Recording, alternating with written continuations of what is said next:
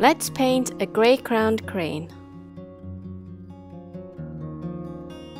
The grey-crowned crane was the second animal I painted in my personal project from this time last year, though to be completely honest, I wasn't entirely certain what animal I wanted to paint early on.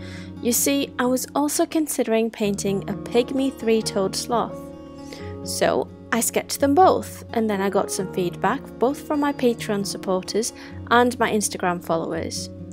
One of the reasons why I personally leaned towards the grey-crowned crane was because I hadn't painted one before, but also because I wanted to have a broader span of the type of animals I was painting during the project.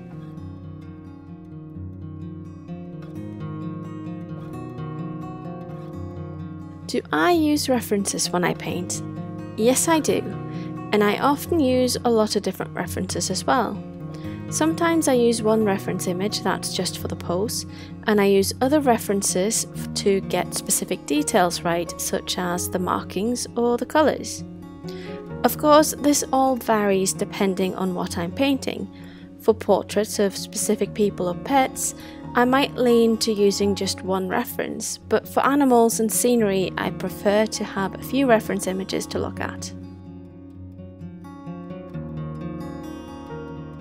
As always, if you have any questions about my process, let me know in the comment section. I actually decided to revisit this project a year later. However, for this newer version of the project, I ended up changing out some of the animals.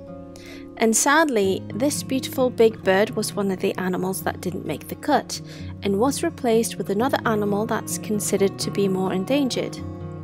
So, if you're interested in seeing how this project has changed, then make sure to check out my Instagram account, or consider supporting me on Patreon, where you'll get early access and behind the scenes info about this project and future projects.